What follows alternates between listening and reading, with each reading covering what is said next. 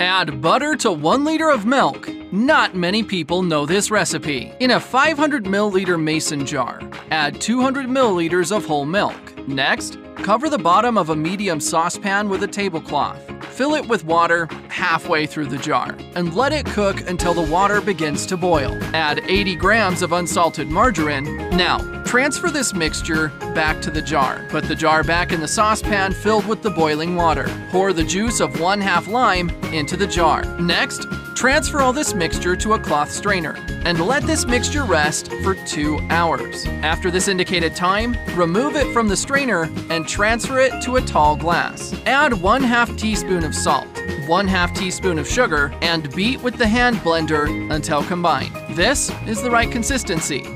That recipe is ready. You may now spread it on some bread and enjoy it.